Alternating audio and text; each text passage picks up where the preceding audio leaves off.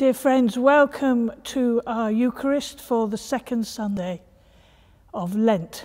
I am here in St. Paul's with John Schultz recording the service. Some warmer and sunnier days have brought with them a government roadmap out of this nightmarish situation we have been in for almost a year now.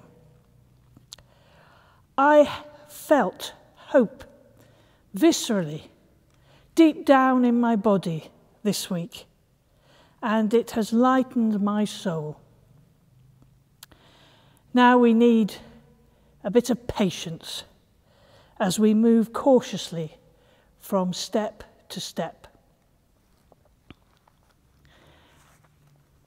Please do, as we go through the Eucharist, pause at appropriate points to sing the hymns that are indicated on our welcome sheet.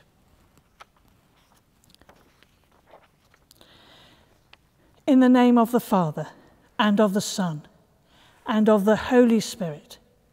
Amen. So please do sing our first hymn, Awake my soul, and with the sun.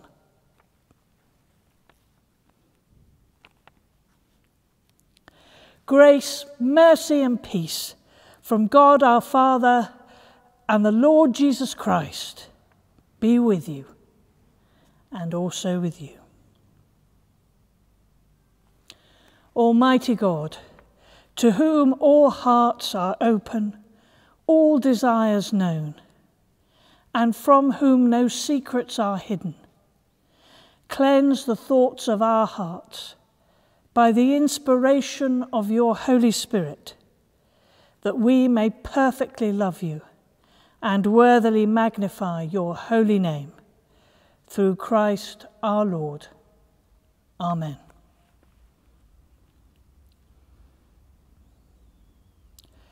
Our Lord Jesus Christ said, "The first commandment is this: Hear, O Israel, the Lord our God is the only Lord. You shall love the Lord your God with all your heart, with all your soul, with all your mind, and with all your strength. The second is this: love your neighbour as yourself. There is no other commandment greater than these. On these two commandments hang all the law and the prophets." Amen. Lord, have mercy. Jesus, full of the Holy Spirit, returned from the Jordan and was led by the Spirit into the wilderness, where for 40 days he was tempted by the devil. Let us confess our sins, remembering before God the times when we have fallen from temptation into sin.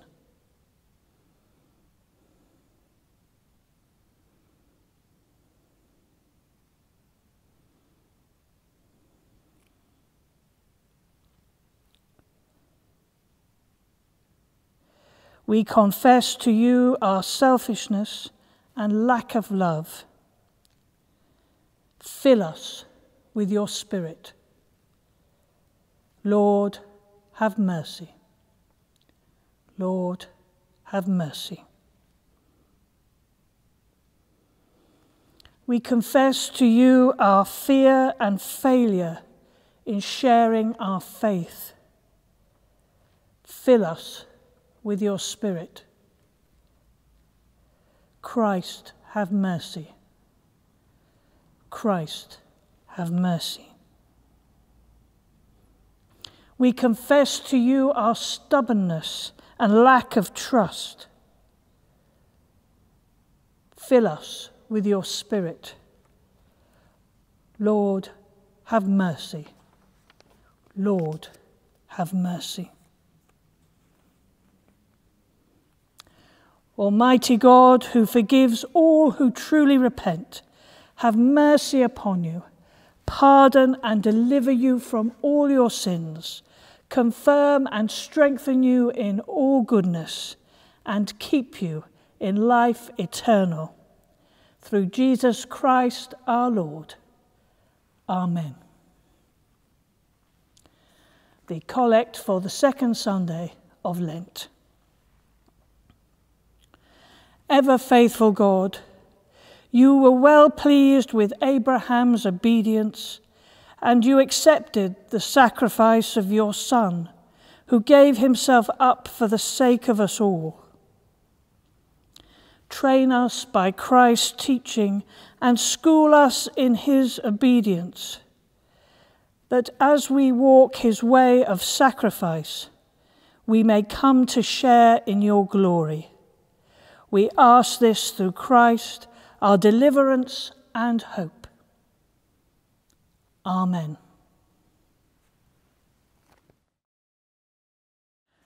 A reading from the book of Genesis. When Abram was 99 years old, the Lord appeared to Abram and said to him, I am God Almighty. Walk before me and be blameless.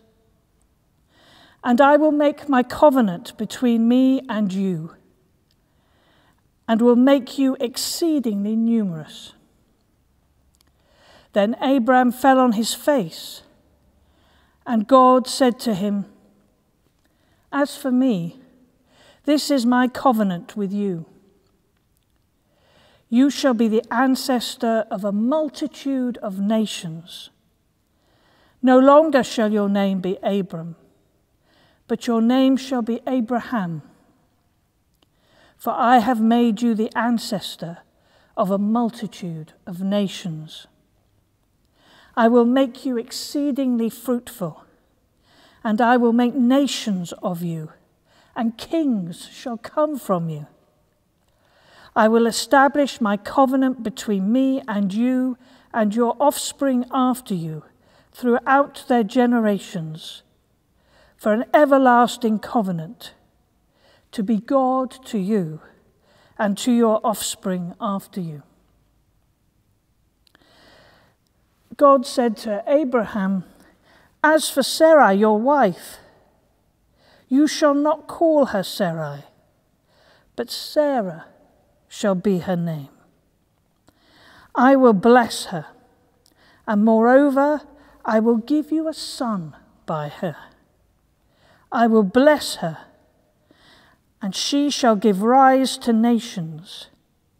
Kings of people shall come from her. For God's holy word, thanks be to God. A reading from the letter of St. Paul to the Romans. For the promise that he would inherit the world did not come to Abraham or to his descendants through the law, but through the righteousness of faith. If it is the adherents of the law who are to be the heirs, faith is null and the promise is void. For the law brings wrath, but where there is no law, neither is there violation. For this reason, it depends on faith, in order that the promise may rest on grace and be guaranteed to all his descendants, not only to the adherents of the law, but also to those who share the faith of Abraham. For he is the father of us all, as it is written, I have made you the father of many nations. In the presence of the God in whom he believed, who gives life to the dead and calls into existence the things that do not exist. Hoping against hope, he believed that he would become the father of many nations, according to what was said, so numerous shall your descendants be. He did not weaken in faith when he considered his own body, which was already as good as dead, for he was about 100 years old, or when he considered the barrenness of Sarah's womb. No distrust made him waver concerning the promise of God, but he grew strong in his faith as he gave glory to God, being fully convinced that God was able to do what he had promised. Therefore, his faith was reckoned to him as righteousness. Now the words, "it was reckoned to him," were written not for his sake alone, but for ours also.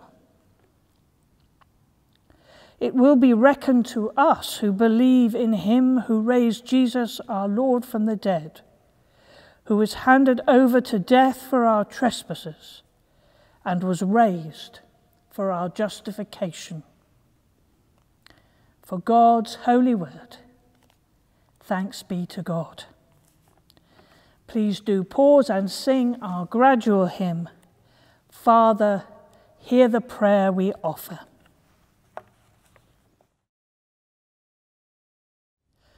Praise to you, O Christ, King of eternal glory. The Lord is a great God. Oh, that today you would listen to his voice. Harden not your hearts. Praise to you, O Christ, King of eternal glory. Hear the gospel of our Lord Jesus Christ according to Mark. Glory to you, O Lord. Then he began to teach them that the Son of Man must undergo great suffering and be rejected by the elders, the chief priests, and the scribes, and be killed, and after 3 days rise again. He said all this quite openly. And Peter took him aside and began to rebuke him. But turning and looking at his disciples, he rebuked Peter and said, "Get behind me, Satan, for you are setting your mind not on divine things, but on human things." He called the crowd with the disciples and said to them, "If anyone wants to become my followers, let them deny themselves and take up their cross and follow me. For those who want to save their life will lose it, and those who lose their life for my sake and for the sake of the gospel will save it. For what will it profit them to gain the whole world and forfeit their life? Indeed, what can they give in return for their life?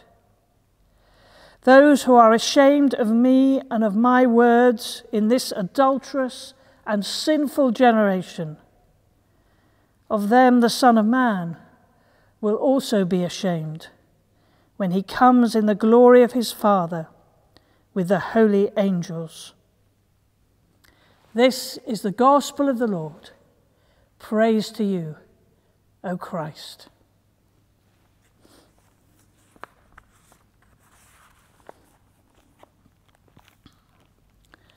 May I speak in the name of the Father, and of the Son, and of the Holy Spirit. Amen. One of my favourite birthday cards was given to me some years ago by my former PA. It depicts the devil sat up in bed reading the Bible, and he's saying to himself, a bit harsh,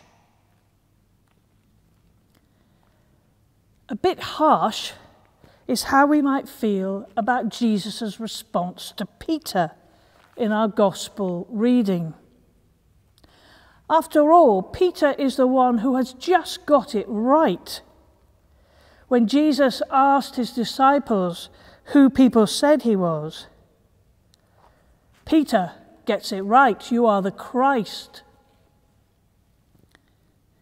And now, when Jesus explains that the Messiah must suffer and die, Peter is understandably upset. Okay, he got that bit wrong. But to call him Satan, that's a bit harsh, Lord. I think the extremity of Jesus' response is aimed not really at Peter, but at himself. It takes us right back to his encounter with the real Satan in the wilderness, when he was tempted to be the kind of Messiah that was expected, rather than the kind of Messiah he was called to be. The Gospel of Mark pivots on this moment with his disciples. From now on, Jesus will be making his way to Jerusalem to die. How hard that must have been for him. And his reaction to Peter probably reflects the depth of his longing to avoid it. He does not want it to end that way,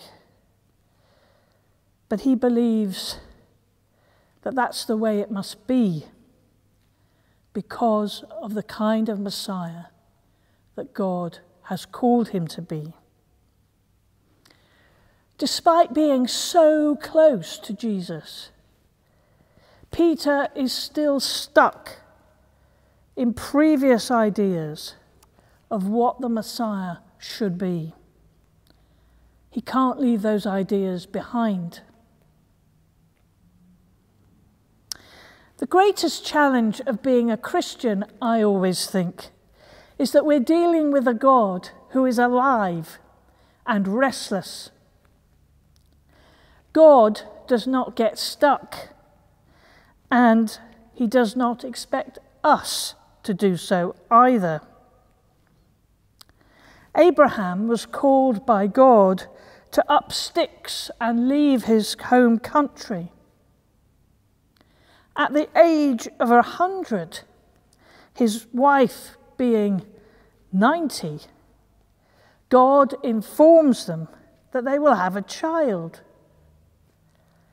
Abraham laughs. It's ridiculous. It's not the way things work.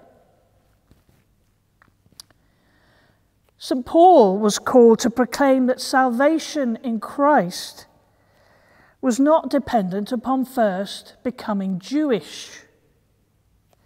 And he uses the example of Abraham in his arguments around that. Abraham received the covenant, the promise from God, before the law was given. It's hard for us to appreciate how radical Paul's argument was. Paul has had to leave behind much of what he had been taught and much of what he had lived because of his encounter with the living God on the road to Damascus. Despite his encounter with the living God in human form, Peter is not ready to let go of his preconceived ideas and move on. In one of his writings, Pope Francis talks about the church as a church which goes forth. Apparently, the original Spanish is better translated as a church in departure.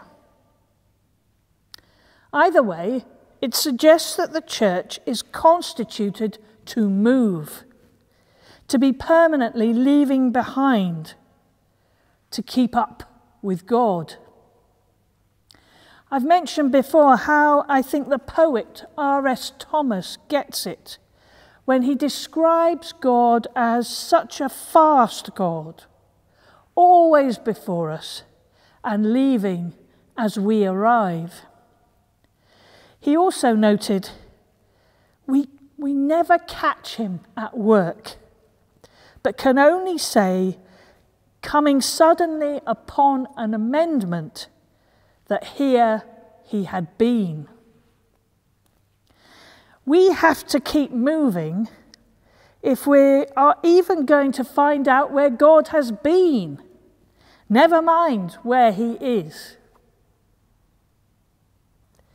Each week we come together at this Eucharist to be constituted and to offer ourselves as the body of Christ on earth.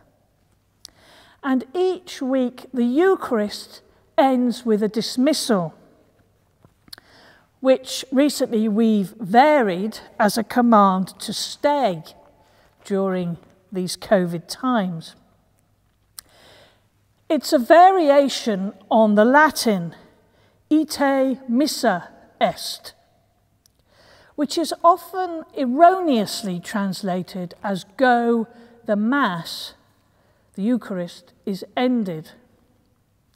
In fact, it translates as go, it has been sent. What has been sent? The Spirit? The Church? Whatever, the command is clear. We can't stay here, static and comfortable in our current ideas and certainties. God has already burst out the church doors. We must chase after him into the world. Go may sound a bit harsh, but God is already ahead of us. From the beginning, God has had a method to poke his people into movement. Prophets. Men and women who hold up mirrors to their society and dare to suggest that God may be calling us to move our thinking and or our doing. We're currently surrounded by prophetic voices challenging white privilege, challenging our thoughtless exploitation of the earth. We, as individuals and as church, need to be moved by these challenges, to come to a different place in our thinking and acting. But here is something even more scary than having to move beyond comfortable positions. By virtue of our baptism, you and I are called to share in the prophetic nature of Christ. As a church, how do we, the people of St. Matthew with St. Paul, exercise that prophetic ministry in helping people to depart and find God in new ways of thinking and doing? What do we have to say to the wider church and to the community at large that makes them think, oh, they've gone too far? And if no one says that about us, oh, they've gone too far, I would like to suggest that we probably haven't gone far enough in our search for God. Amen. Our intercessions this week have been written by James Clay.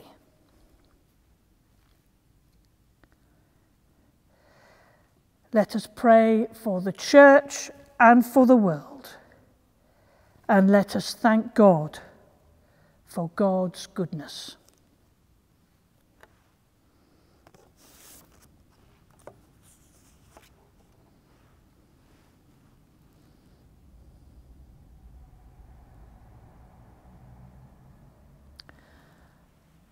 Father, we pray, be our strength in hours of weakness. In our wanderings, be our guide. Through endeavour, failure, danger, Father, be thou at our side. As the springtime emerges from the shroud of winter, warm our hearts and instill in us fresh hope. Lighten our footsteps through these days of Lent, that we may find you anew.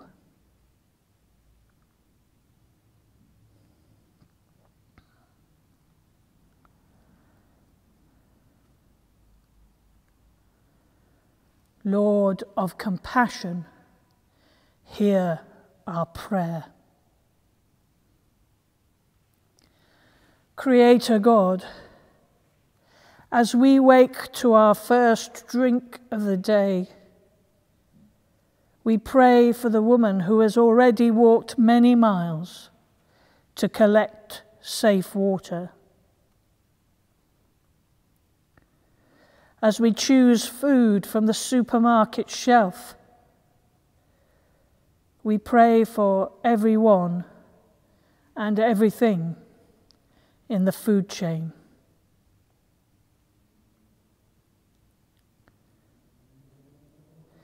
As we eat our meals, we pray for those whose crops have failed because of global warming.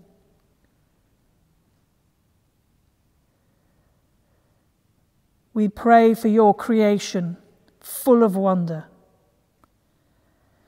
May we be good stewards and cherish every daffodil on the roadside.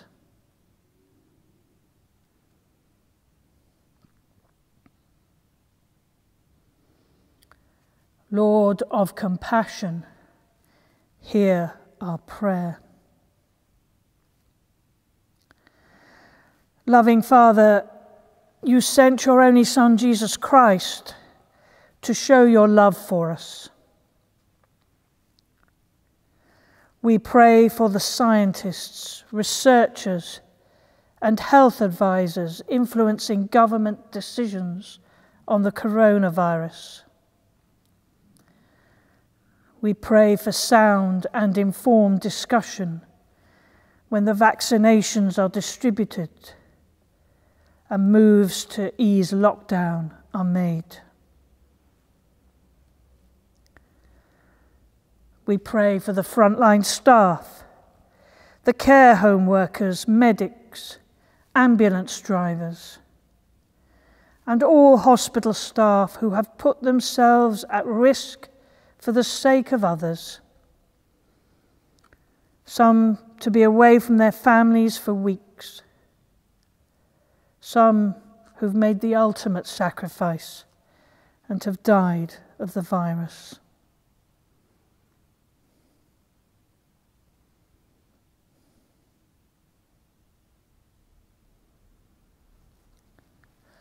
Lord of compassion, hear our prayer.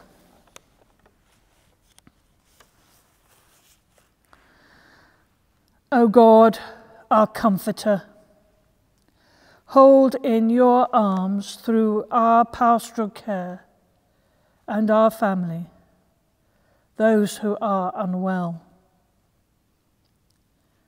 Bob and Elizabeth Harland, Lauren, Philippa Leclerc, Margaret McAllister, Grace McGiveray, Steph, Tom Mounsey, Vittorio, Patricia Watts, and the long-term unwell, Caroline Behan, William Buncombe, Vera Edwards, Jean Gardner, Julia Jones, Kate Morgan, Jane Seal, Brett Tribe, Vera Wilnecker, and David Wilson. And those who we hold in our thoughts and prayers from the week past.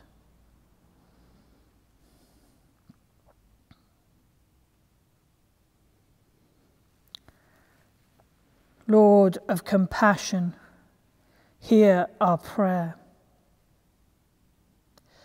Saviour God, we pray for those who have died recently, or living with the pain of untimely death. God's comfort for their families and friends, and all who remember loved ones.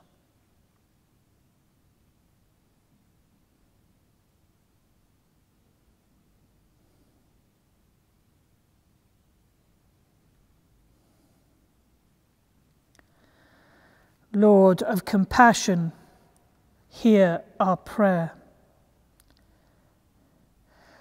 Almighty God, you are the light. In you there is no darkness at all. If we walk with you, we are in communion with one another. Merciful Father, accept these prayers for the sake of your Son, our Saviour, Jesus Christ. Amen. Let us affirm our faith. We believe in one God, the Father, the Almighty, maker of heaven and earth, of all that is seen and unseen. We believe in one Lord, Jesus Christ, the only Son of God, eternally begotten of the Father, God from God, light from light, true God from true God, begotten, not made, of one being with the Father. Through him all things were made. For us and for our salvation he came down from heaven, was incarnate from the Holy Spirit and the Virgin Mary, and was made man.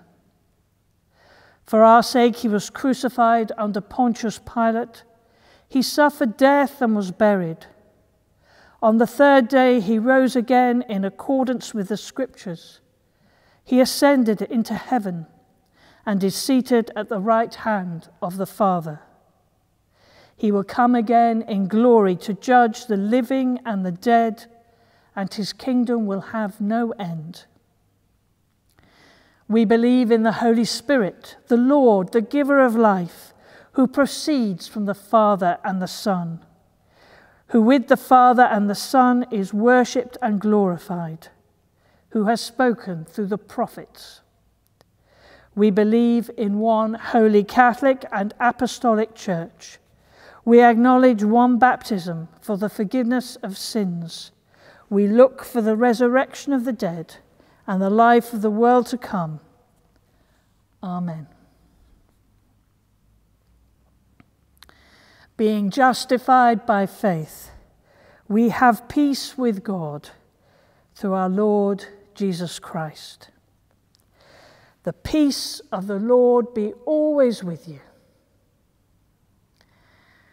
Wherever you are, if you are with anybody, human or animal, please do offer them a sign of peace.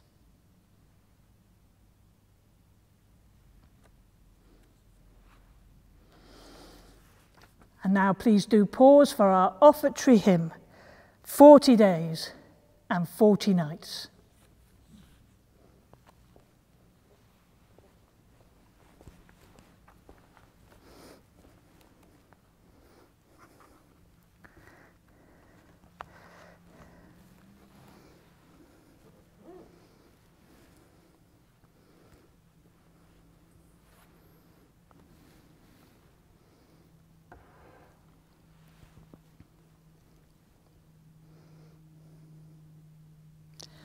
Blessed be God, by whose grace creation is renewed, by whose love heaven is opened, by whose mercy we offer our sacrifice of praise. Blessed be God forever. The Lord be with you, and also with you. Lift up your hearts. We lift them to the Lord. Let us give thanks to the Lord our God. It is right to give thanks and praise. Glory to you, God of Abraham and Sarah, for you uphold every hope of redemption, and upon you rests eternity.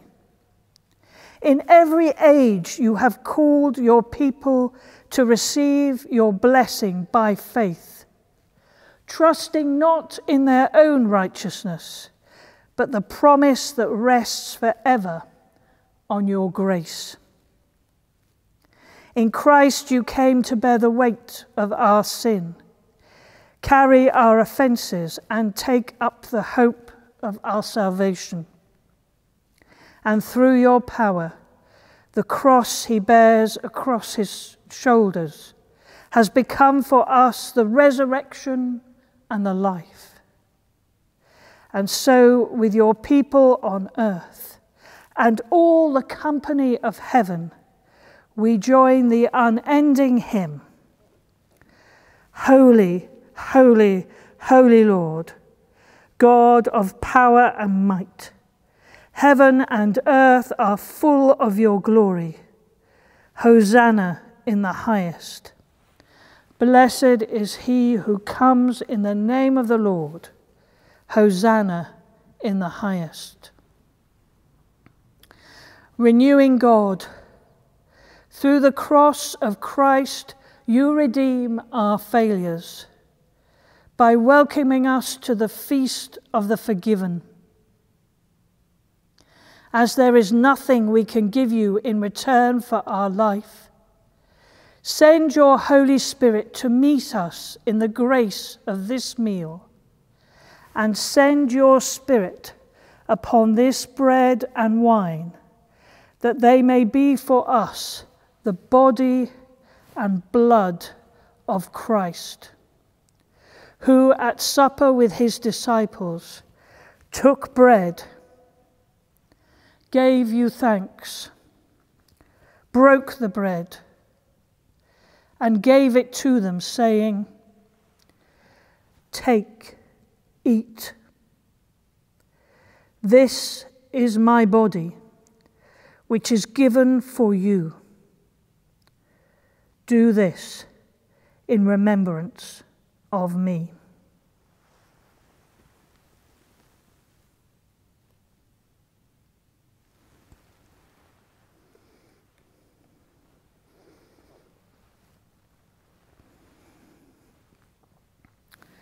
After supper, he took the cup. Again, he gave you thanks and gave it to his disciples, saying, "Drink this, all of you.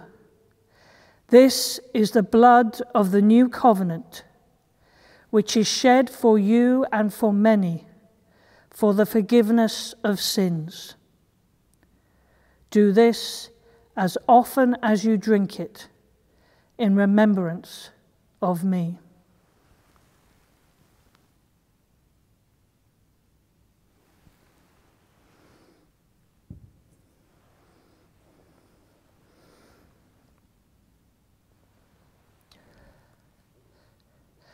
Great is the mystery of faith. Christ has died. Christ is risen. Christ will come again. Saving God, show your church the path of life. Give each one of your children courage and wisdom to take up their cross and follow you. Stretch every heart with compassion for the heavy burdens their neighbours carry, and transform all who are weighed down to become carriers of one another's burdens. Come alongside any who shoulder heavy cares alone, and give them companions in walking each step.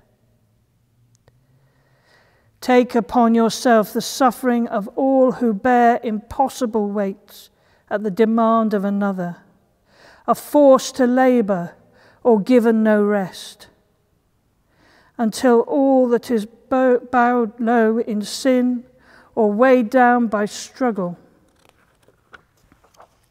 is lifted up and carried by your grace and transcended in your glory.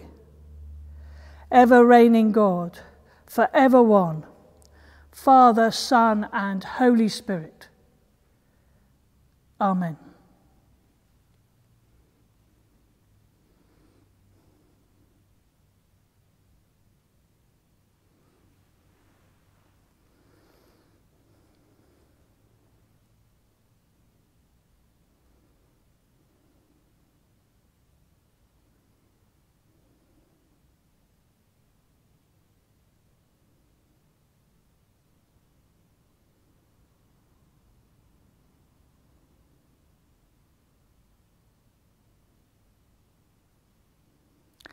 As our Saviour taught us, so we pray. Our Father in heaven, hallowed be your name. Your kingdom come, your will be done on earth as in heaven. Give us today our daily bread. Forgive us our sins as we forgive those who sin against us. Lead us not into temptation, but deliver us from evil. For the kingdom, the power, and the glory are yours, now and forever. Amen.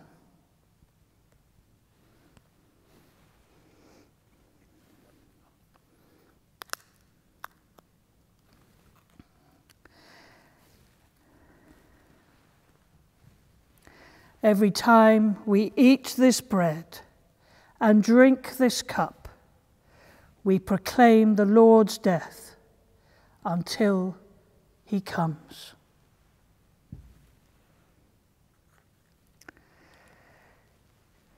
Jesus, Lamb of God, you take away the sins of the world.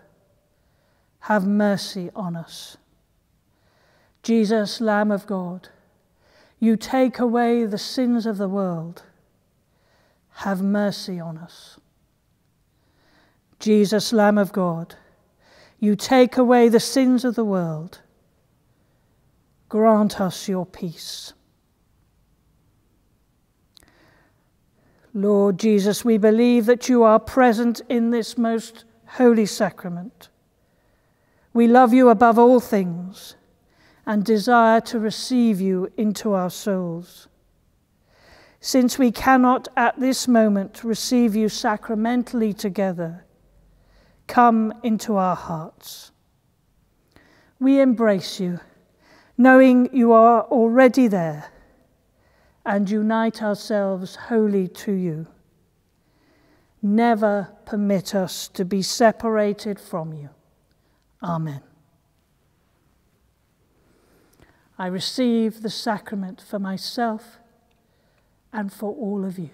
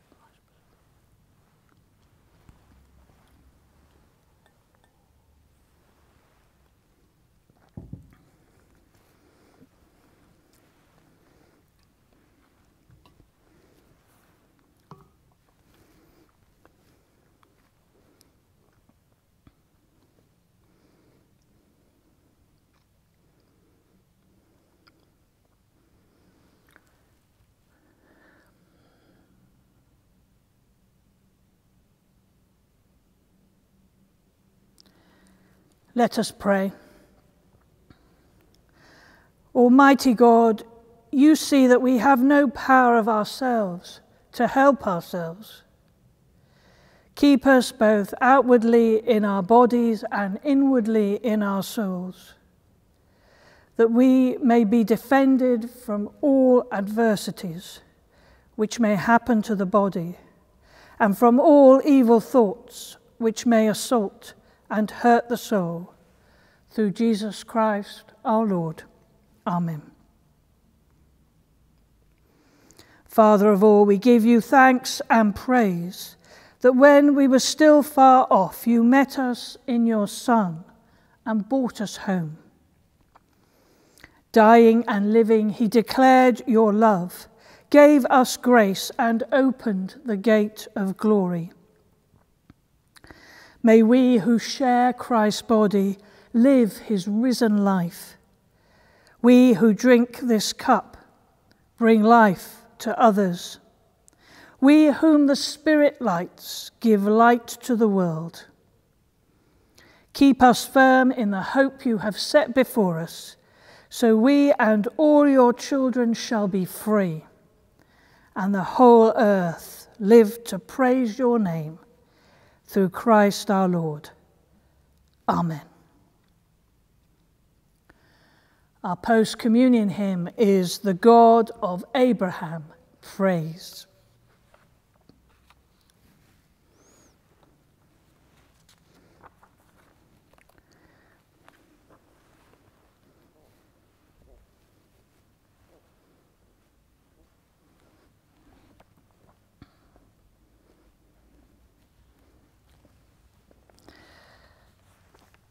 Christ give you grace to grow in holiness, to deny yourselves, take up your cross and follow him. And the blessing of God Almighty, the Father, the Son, and the Holy Spirit be among you and remain with you always. Amen. Go in peace to love and serve the Lord. In the name of Christ. Amen.